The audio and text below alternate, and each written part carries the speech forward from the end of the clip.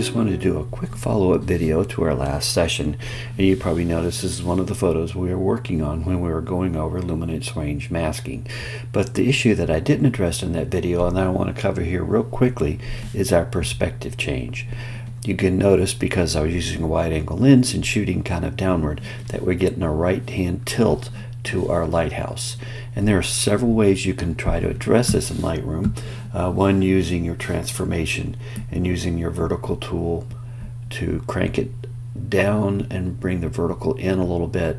And when we do this, we do kind of get the perspective straightened a little bit with the lighthouse. We're still a little out of whack here on this little storage area, but more importantly, we're losing a lot of canvas here.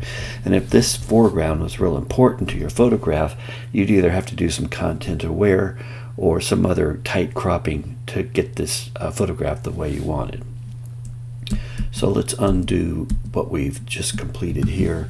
We also have a guided feature, which you take right angles, but in using that, I found that really didn't get what I wanted either.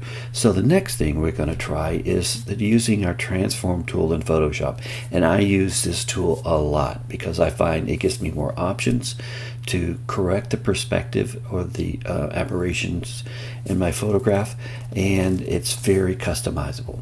So first thing we want to do, we want to right click and we want to edit in Photoshop. Alright, now we are in Photoshop. The first thing we want to do, as we do just anytime we come into Photoshop, is we want to make a copy of our background layer. Because remember, Photoshop is a destructive process, so we want to keep our main primary layer, we want to keep that just as clean as possible. So we're going to click on our background layer and we're going to hit Command J. When we do that, we make a new layer. Alright, I'm just going to name this Transform so I can keep track of my layers.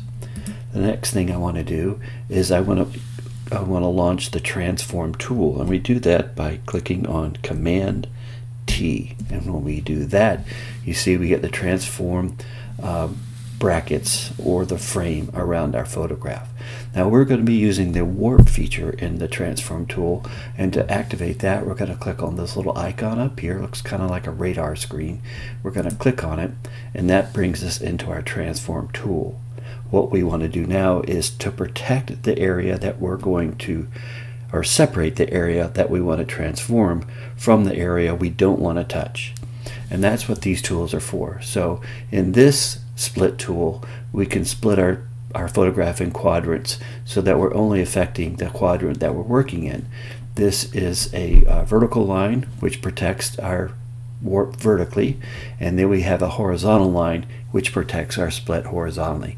We are going to be trying to straighten up this lighthouse, so we want to protect vertically. So we're going to click on the vertical icon, we're going to come down, and you can see we have this new vertical line, and I'm going to put it right here in between the lighthouse and the lighthouse keeper's home. Right, this brings in more control points, as you can see, and we want to grab this control point and we want to bring it to the left. And we want to bring it just enough to straighten up our lighthouse. And we have other control points here that we can mess with to see if we can straighten up anything else that doesn't look right. That looks pretty straight to me.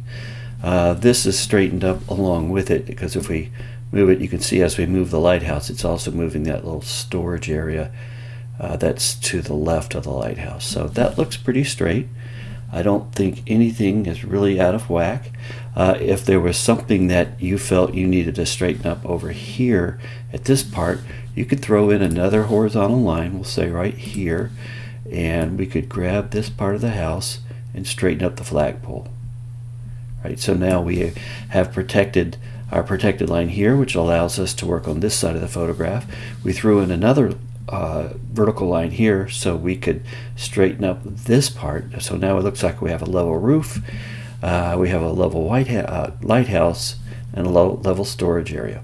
We might want to try one other thing. This looks a little askew, so I'm going to grab the horizontal. I'm going to put it right down here, and I'm going to see if I can just drag this and bring that part of the lip of the lighthouse down just a little bit. That looks a little better, a little level. Once we have everything in place, you hit the enter key or your return key, and that sets the transform in place.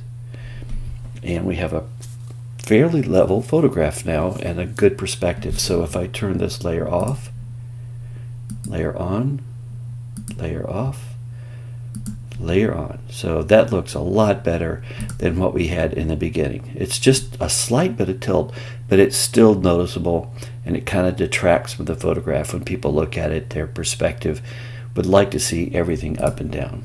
So after we have all our changes in place, we're going to hit File and Save. It's going to save this photograph and bring it over into Lightroom so we can finish up with anything we need to do with this photograph. And here you can see we're back in Lightroom.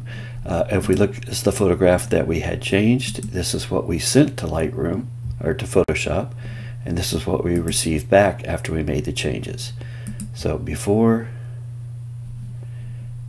and you can see we have a tilt to the right. We have a little skew here with our flagpole. It's not, up and down straight 180 degrees, and we have a little tilt here. We took it in the Photoshop and transformed it. Now our lighthouse is level, our flagpole is level, our horizon is level. Have a really good picture to work from. I hope this helps you out when you have any problems with perspective. If you have any questions on how to use this tool or any of the options while you're using the tool, send me an email and I'd be glad to help you out. And talk to you all soon.